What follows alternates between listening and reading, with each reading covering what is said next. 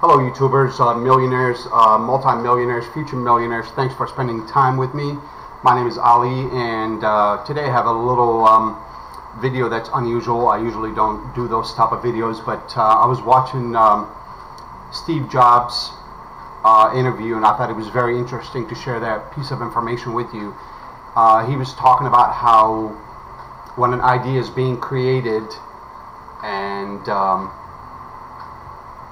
after a while, when a company gets big, the marketing department and the sales department, they have more control in promoting the product and doing the sales on the product than the people that actually created the product. Basically, you could have innovative product like Apple, for example, like say the iPhone in the early stages, and when the marketing department and the sales department, they go full throttle with it and they leave out the innovation part, which is the product itself. Marketing and sales takes over, and the innovation parts get left out. I hope that makes sense to you guys. Let's listen to what Steve Jobs have to say, and maybe it'll solidify the point that I'm trying to make here. Here we go. With John Sculley.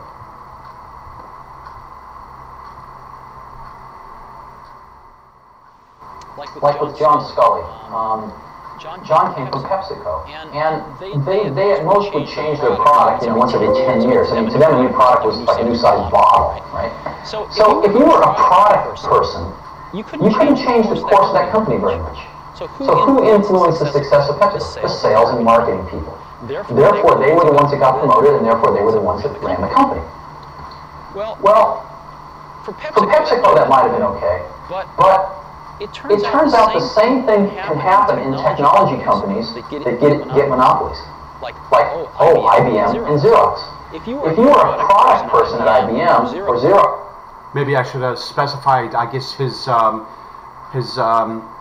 idea is it's okay for that to happen in certain companies. When he was talking about PepsiCo, that was okay to do, but when it comes to technology company, he believes that's not the direction it should go. So just to clarify that point, let's listen a little more, and I'll comment on it and let you guys know what I feel, what I think about it. And you guys can share your comments below if you have any inputs at all. So you make a better copy or a better computer. So what? When you have a monopoly market share, the company's not any more successful. So the people that can make the company more successful are sales and marketing people. And they end up running the companies. And the product people get driven out of the decision-making forums. And the companies forget what it means to make great products. That's the point that I'm trying to say here.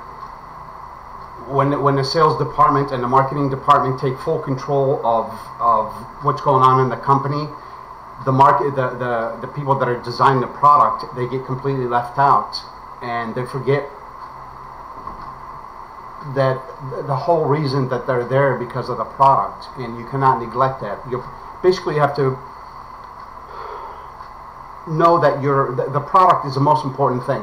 You can have the best marketing department and the best sales department in the world, but if your product is faulty product, or it doesn't solve a problem, and it's not innovative, where it could I can't think of another word, solve a problem. Basically, if it's not it doesn't deliver a value, then if that part get left out, the company, I believe, is going to collapse and fall apart after a while, because the main reason the marketing department and the sales department exists because of this innovative product. Sort of the product sensibility and the product genius that brought them to that monopolistic position gets rotted out by people running these companies who have no conception of a good product versus a bad product. They have no conception of the craftsmanship that's required to take a good idea and turn it into a good product. And they really have no feeling in their hearts, usually, about wanting to really help the customers. So that's what happened at Xerox. The people at Xerox. See, that's going back to my point. the marketing department, all they're doing is just marketing the product, but their main objective is marketing. They're not worrying about helping the customer with whatever it is that the problem that they're having. All their job is just to market the product. And the idea of the product being invented for the sake of providing a solution to a problem gets forgotten about. And I believe that's what causes big companies to collapse, because they don't focus on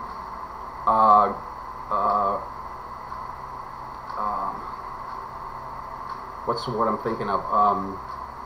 Successful innovation or successful product that actually provides a solution. That's what I think. Park used to call the people that ran Xerox toner heads. I like Steve Jobs' sense of humor. I hope you guys enjoyed today's video. It's usually I don't upload those type of videos, but I thought it was very interesting, and I want to share with you guys. A lot of people, like in the marketing business that I'm in right now, a lot of affiliates or digital marketers, they promote product, and they would run paid ads, whether it's Google or Facebook or Bing, whatever the situation may be, and they have a lot of impression, which means people are clicking on the product, but there's no conversion, which means there's no sales at the end of the day, and they wonder, why is that happening? And it's because of the offer itself. If you have a weak offer, or an offer that doesn't provide a solution, you're going to have a very difficult time to get people to convert.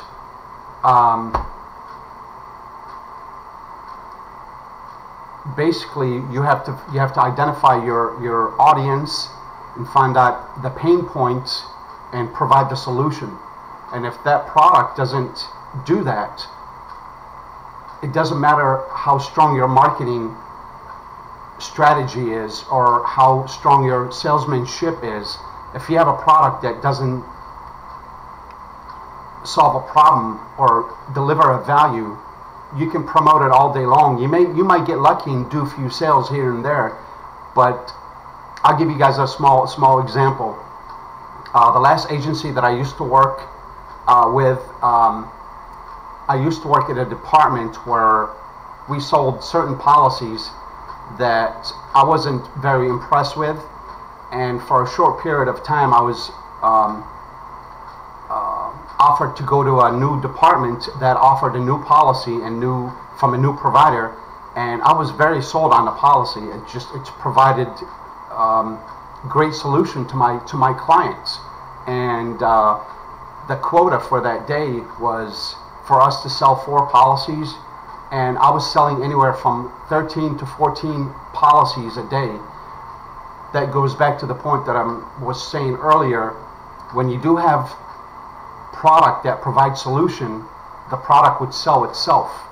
But if you have product that doesn't provide solution, it's going to be very difficult to convince people to buy it. So my point to you guys, when you decide to promote, all you digital marketers, affiliate marketers, anybody that's online, when you're not sold on the offer that you are trying to promote, if you don't feel like it's going to provide a solution, or if there's a pain point to your client, and if it's not gonna address that pain point directly and eliminate that pain point, do not promote the product, because all you're going to do is waste your time and your money. And the most important thing is the time. You cannot get your time back. So put your time into something that's valuable and something that delivers solutions. Whether it's sometimes you can sell a product based on eliminating pain points, or sometimes pleasure. Like somebody wants to go on a vacation, somebody wants to buy a car, whatever it is, that adds excitement to them. So basically, just make sure you pick out a good product when you're trying to promote whatever it is that you're promoting, because it'll make your life so much easier. And if you're looking for financial freedom, keeping that in the back of your mind will make your life a lot easier. Thanks, guys, for spending some time with me. I thought it was a really cool point that Steve Jobs addressed, and I just wanted to share it with you guys because I thought it was absolutely it's on point, and it's very very well said the way he described it. Again, my name is Ali. If you're new to my channel, if you're already part of my channel, subscribe. Thank you so much. I'm here for you and because of you. And if you're new to my channel, please make sure to subscribe. If you have any comments at all, leave them below. And remember, sharing is caring. If you've gotten any value out of this video, please share it.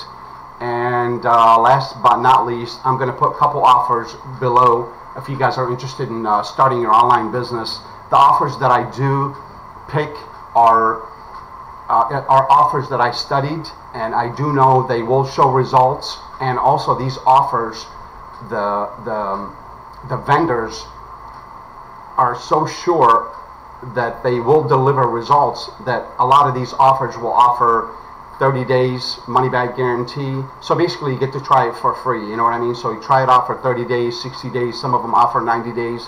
And if you feel like it's not for you, they guarantee you will be making sales and conversion within the short period that you have when you purchase the offer.